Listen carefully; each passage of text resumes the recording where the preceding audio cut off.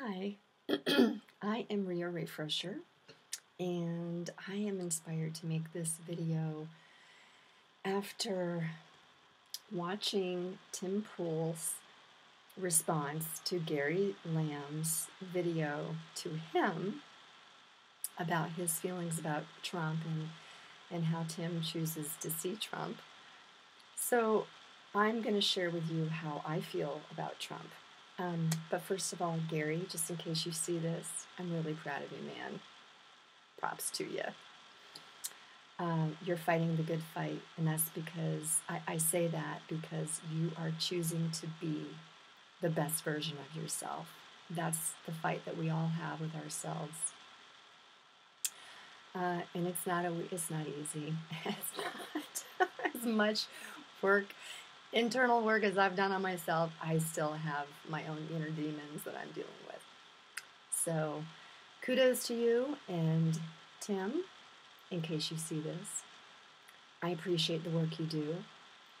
I appreciate your middle of the road stance, as it were. I myself do my best not to take sides. I don't subscribe to any of the labels that get thrown around, like left, right, Democratic, Republican, any of that. Sometimes my ears have a hard time keeping up with your mouth. You sound like you're on a caffeine buzz most of the time. But I do enjoy the work you do. That said, I have always despised politics. And mostly that's because, well, one, as a younger person, 30, 40 years ago, I didn't understand politics. I didn't care to understand politics. And I've probably learned more in the last 3 years about politics than I have in my entire life. So, well, let me make my point here. I despise politics because mostly of all the bashing that goes on between candidates. I think it's just very sad how politicians try to build themselves up by bashing somebody else. Because in my book, what you say about other people says more about you than what you're saying about other people. So, back when Donald Trump gave his speech and he said he was going to drain the swamp, I said, okay. I was actually pretty shocked that he was going to run at all. I haven't really followed the Donald, and that's my favorite nickname for him. I just never followed him. I never watched his reality show, The Apprentice. I might have caught little glimpses here and there in channel surfing, but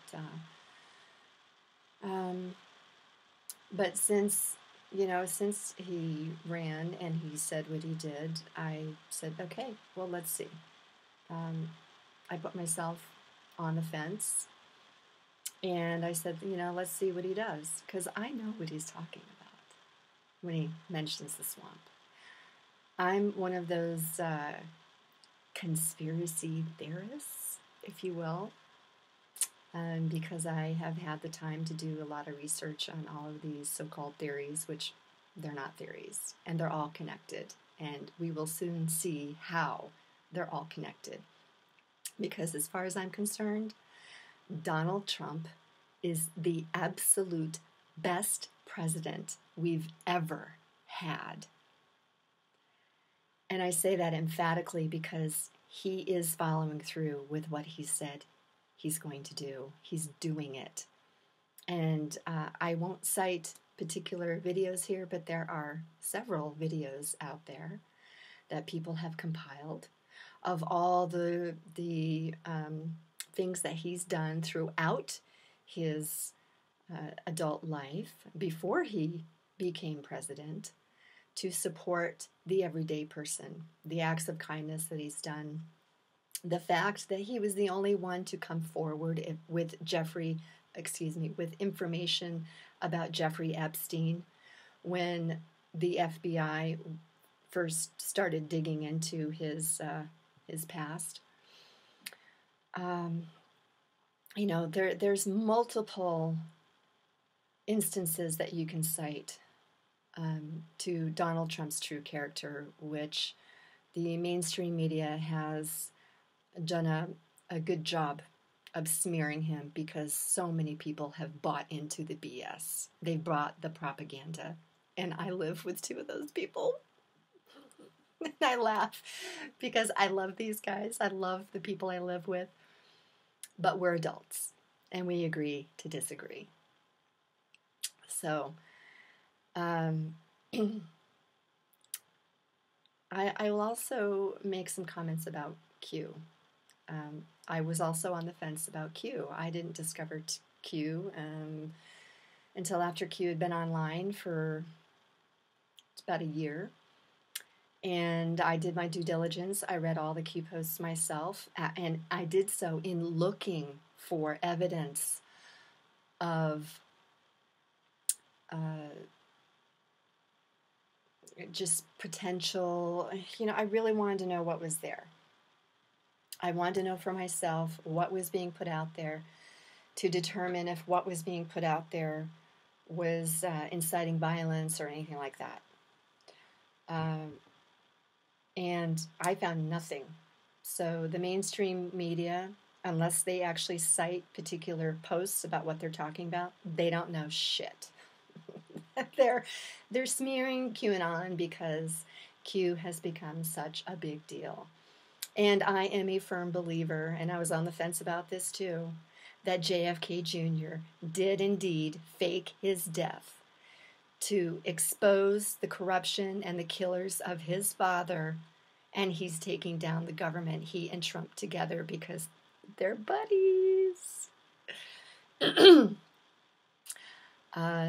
So, yeah, it's happening. It's really happening, and I am so excited about this. I have no doubt, zero doubt at all, that even though we will undoubtedly go through some more chaos, that in the end, it's all going to be good.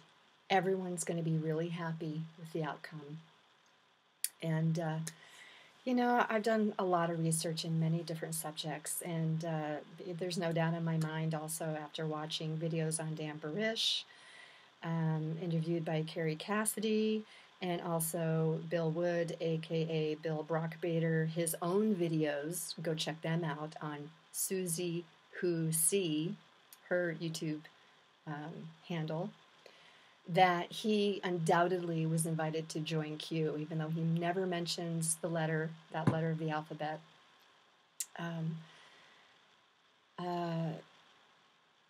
He, in my opinion, undoubtedly was invited to join the team, if you will. And these videos were made when he disappeared himself. So it's a big ball of wax, people. And I don't expect you to believe me, but that's like a theme in my life. Nobody ever listens to me. Nobody wants to think that Rio knows anything. And that's okay. You go do your own research, find out for yourself, because that's the only way that you are going to find the truth and believe it. So, Donald, my blessings to you. I would add one more thing. I think it's very important, Donald, that you stop bashing Joe Biden and the left, the Dems, whatever. You need to hold more compassion for these people. And I say that because just as they have duped a good portion of our population over the years, they were also duped. And we won't get into who did that right now. That's a whole nother ball of wax. But I think you know what I'm talking about. So, yeah, we are going to need to pull out our compassionate selves, as Bill Brockbrader says, to get through this. Justice will be served, and that's, I guess, where I have to leave it there so that I don't get into too many more details. All right, blessings to all of you. I wish you the best on your journey, and aloha.